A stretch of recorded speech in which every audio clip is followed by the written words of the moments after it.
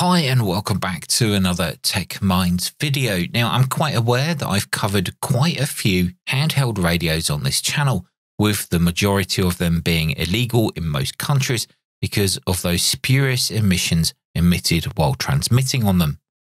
Now I was actually quite hesitant to look at this radio at first because I assumed it was just going to be like the rest. However, when I hooked it up to my spectrum analyzer, I didn't see the result I was expecting. So can this $60 dual band handheld radio perform as well as those top tier radios? Now let's take a look. Now this is the TIDRadio TD-H8, which is advertised as a 10-watt dual band radio. Now it's also available as a strictly GMRS radio too, but essentially they are the same radio and you can fully unlock them. Now I know what you're thinking, surely a handheld radio cannot actually output 10 watts. Well, we'll find out later in the video. Now in the box we get the usual accessories, and you'll be glad to know the user's manual is actually usable. That's assuming that you like to read manuals. We also get the battery, the radio itself, an antenna, a wrist strap, a mains outlet USB supply, a USB-C cable, a belt clip, and of course a drop-in desktop charger. Now if we'll take a look at the desktop charger, you've probably guessed this already from seeing the USB power supply and the USB-C cable, is that the battery can be charged via USB. Now that's with the desktop charger or a USB socket on the battery itself. The included battery is a 7.4 volts rechargeable battery with a rated capacity of 2500 mAh. Now on the bottom of the battery you'll see a USB-C socket, and on the other side is a small LED, which is used to indicate the charging status. Now it goes red for when it's charging and green for when it's fully charged. You can still charge the battery while it's in the radio, or if you have another battery you can charge it separately just by plugging in the USB-C cable to an appropriate power source like the mains adapter that's supplied.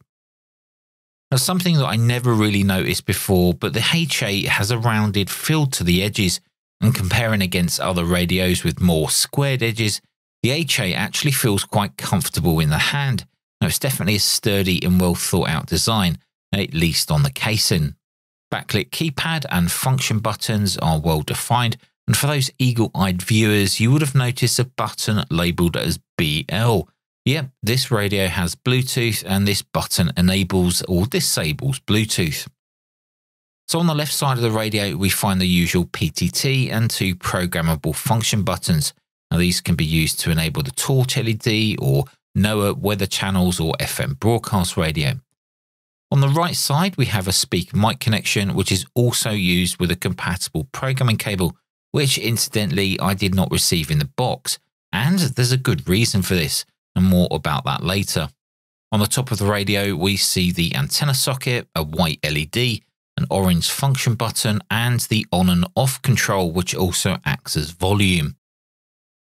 Now as mentioned earlier, there is a USB-C socket in the base of the battery, and when attached to the radio it's still accessible. Turning on the H8 we can see that the screen layout is unlike the hundreds of other radios that's coming out of China. So does this mean that this radio has its own unique design? Swapping between VFO A and B can be performed with a dedicated button, along with changing from memory mode to VFO mode with their own dedicated buttons. As mentioned earlier, the BL button will enable or disable the Bluetooth feature, with a little Bluetooth icon shown on the screen when it's active. Now adjusting frequency can be performed by either direct dial, well in VFO mode, or you can use the up and down arrow buttons which move to the steps that's programmed within the menu system. Now there's no rotary control for this, but the up and down buttons also change the memory channel when you're in memory recall mode. Now all features and functions are accessible through the menu, of which there are around 45 different options to change.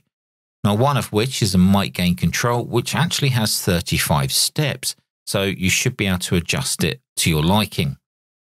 The included manual or downloadable manual from the TIDRadio website is written well enough to learn what each of the menu items are for. Now detailed information on each menu item can be found in the manual. Now, unfortunately, there's no real S meter, i.e. a meter that shows you how strong a receiving station is. However, it does have a transmitting power graph at the top of the display. It's labelled as 0 to 10, but it's actually not relative to the power output. This is M0DQW, Mike 0 Delta Quebec Whiskey, testing the audio on the TIDRadio TD-H8 on 2 meters with the modulation set to narrow. This is M0DQW, over. This is M0DQW, M0DQW, checking the audio on TIDRadio H8. This is now on a wide setting, so this is now on the wide setting. This is Mike 0 Delta Quebec Whiskey, over. Now, if we take a look at the RF output power transmitting into a dummy load through my NiceEye power meter, we see an output power of around 500 milliwatts on low power at 145.5 megahertz. On medium power, we see an output power of around 2.4 watts, and then on high power, we see an output power of just over 9 watts. Now, catering for loss of signal in the coax between the radio and the meter, plus whether or not this meter is 100% lab accurate, that's pretty good going. That's close to the 10 watts rated power output. Now, at 435.5 MHz on high power, we see an output of around 7 watts, while on medium power, we see an output of around 4 watts, and then on low power, we see an output of around 1.7 watts. So that's a little bit different from the rated specs. Now, let's take a look at the spurious emissions on the 2 meter band at 145.5 MHz.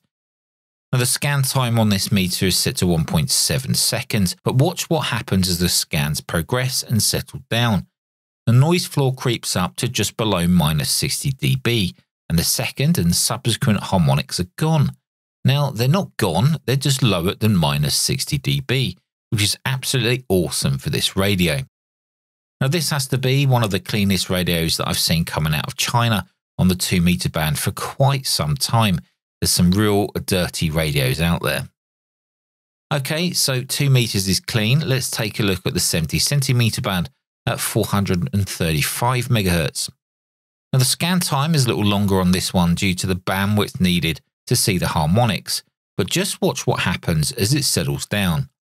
Now, that second harmonic is more than 49 dB down from the fundamental, and subsequent harmonics are either gone or lower than that 49 dB. Again, pretty impressive. Well, it is to me, especially if you've seen lots of radios which fail this test miserably. Now, if you haven't seen any of my other videos, let me just quickly explain why this measurement is important. Now, most radio wave government entities set out a rule to which all transmitting equipment should abide to. Now, this is to stop transmitters interfering with other radio receivers.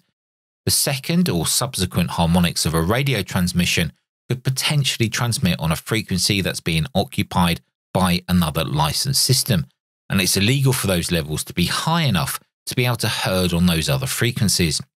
Now, in the past, we've seen many radios that are illegal to transmit on due to this issue. So it's finally nice to see a sub $60 dual band handheld radio that, according to my limited test gear, shows it to be fully compliant. Okay, so let's finally talk about programming on this radio. Now, due to the inbuilt Bluetooth option, there are actually quite a few options. Now, firstly, you can use a website called Oddmaster, which uses the browser to program the radio via Bluetooth. As long as your computer has Bluetooth enabled, you should be able to communicate with your H8 radio directly from your web browser with literally no cables. Now, Oddmaster supports a whole host of other radio models, and when you're logged in, you can save a named profile for any radio that you have set up, meaning you can save all of your supported radio program backups all in one place. Of course, this is depending on having an internet connection. Now, the Oddmaster app available on Android and iOS can also log into your Oddmaster account, so programming your radio while in the field over Bluetooth is pretty simple, especially if you already have profiles set up that you've done at home, for example. Now, the other options for programming are to use a programming cable. You can either use the dedicated Windows application or you can use Chirp. Now, for me, I always favour Chirp for programming on all my radios if they're supported, as it has an inbuilt method to retrieve localized repeaters using the repeater book function. Now, this makes programming repeaters super simple and quick compared to entering them all yourself one by one. Well, there we go, guys. That's the TIDRadio H8, and I'm pretty impressed by this radio, especially the power output levels and the fact that the transmissions are clean.